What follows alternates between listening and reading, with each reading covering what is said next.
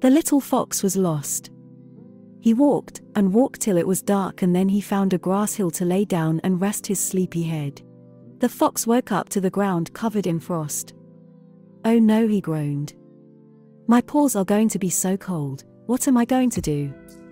He walked and walked in the morning light until he came across a shed. "I will rest in here." He thought it looked so nice and warm. Inside the shed there were an old blanket in a bundle on the floor. The fox lay down and curled up until he heard someone opening the door. The fox looked startled when he heard a small voice. "Hello little fox, please don't be scared. My name is Cassandra." Cassandra is 7 years old and doesn't have many friends to play with as she lives a long way from the village. "We can be friends, little fox, and you can stay in my shed," said Cassandra. "I would like that very much," said the fox while running in circles excited. Cassandra went inside her house and came back with some socks and a scarf, which she put the socks on the fox's paws and said, "These will keep your paws warm, and this scarf will keep your neck warm," and they huddled together to stay warm. "Cassandra, tea is ready, come in and eat before it gets cold," shouted Cassandra's daddy. "You better go," said little Foxy, "before your daddy finds me in here and makes me go away." "I will be back soon," Cassandra spoke gently, "and I will bring you some milk and food too for your supper."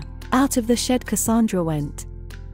"Good heavens, Cassandra, what have you been doing in the shed? There is nothing in there for you to play with," said Cassandra's daddy. "Come on now, let's go eat dinner before it goes cold."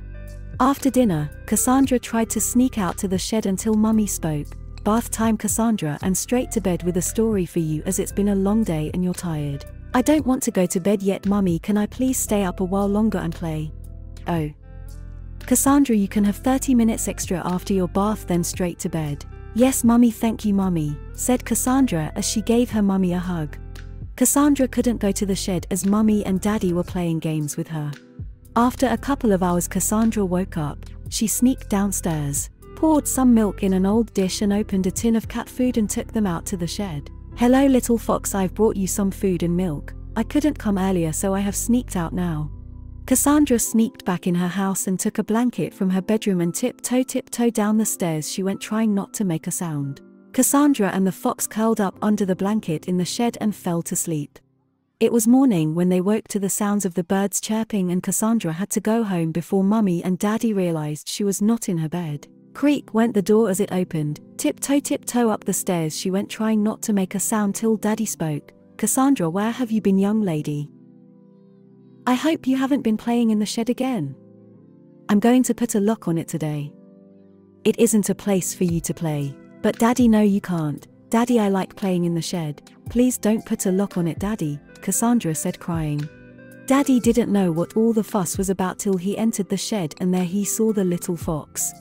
Daddy smiled as he seen the fox and said, "You're just a young one, you. Oh, you must be lost and far away from your family. We can't have you all alone," said Daddy. Daddy carried the little fox into the house and laid him beside the fire and said, "We shall call you Baby Foxy because you're just a baby." Cassandra was very happy she was allowed to keep the fox. They went outside and played together chasing the ball. They had so much fun. Baby Foxy was Cassandra's best friend now, and they played together all day.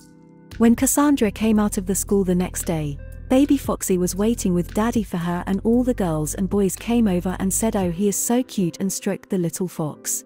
Cassandra made a lot more friends, and at the classes show and tell the following day, Cassandra took in Baby Foxy. Baby Foxy got into so much trouble. He chewed the school's pencils, he knocked over the paint pots, he knocked over the bins, and the rubbish came tumbling out. He even chewed the books in the book corner and spilt milk on the classroom floor. All the boys and girls in the class were laughing at the mischievous fox as he were getting more and more into trouble, but Cassandra didn't find it very funny.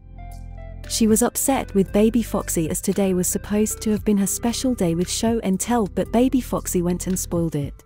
Baby Foxy has paint all over his fur, pencil shavings stuck to the paint. He was in a mess and the teacher was cross at all the mess he had made. The little fox wasn't allowed in the classroom anymore.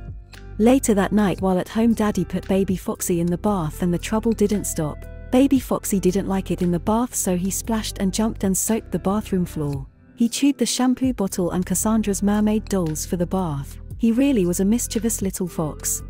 Baby Foxy and Molly the cat and Cassandra chased each other around the house till it was bedtime and the little fox had to go in the shed. "Oh," said baby Foxy, "I don't want to sleep in the shed, I promise I will be good. Can I please sleep in the house tonight?" Cassandra's daddy said, "No, the shed is where you are to sleep, we don't want any more trouble of you."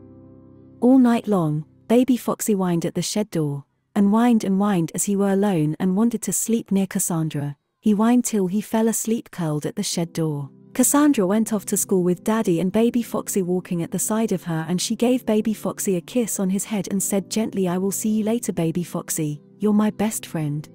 Cassandra and baby Foxy and Molly the cat all played together in the garden, chasing each other and chasing the ball. It was fun and laughter. Cassandra was having so much fun, she loved baby Foxy so much.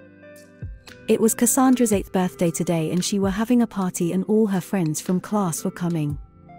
There was balloons and cake, and jelly, and sandwiches with crisps and ice cream, and lots of party games being played. Baby Foxy was being good and loved the attention and strokes of the children. Cassandra had a fantastic day and waved goodbye to her friends as they left to go home. There was a lot of tidying up to do now, so baby Foxy and Cassandra played on the grass chasing each other. That night, the shed door didn't lock properly, so baby Foxy made his way out. It was so dark he didn't know where he was going and ended up getting lost. Away from Cassandra's house he walked, and walked up the long dark path till he got tired, and laid down to rest. Baby Foxy was sad. He whined for Cassandra but nobody heard him. He wanted to go back home but couldn't find his way. The following morning when Daddy went to the shed, he noticed baby Foxy was gone, and he knew Cassandra would be heartbroken without her little furry friend. He went off in search of the little Foxy. He walked what seemed like miles till there in the grass, Daddy seen baby Foxy lying there asleep. "Oh my baby Foxy," Daddy said, "I thought I had lost you. I'm so glad I have found you, as Cassandra and myself would be heartbroken if you were not around anymore." Baby Foxy jumped up and ran to Daddy and licked his face with excitement to see him, and they went back home, and from that day, baby Foxy never slept in the shed again. He was allowed to sleep in the living room under the fire, and they all lived happily ever after. The end.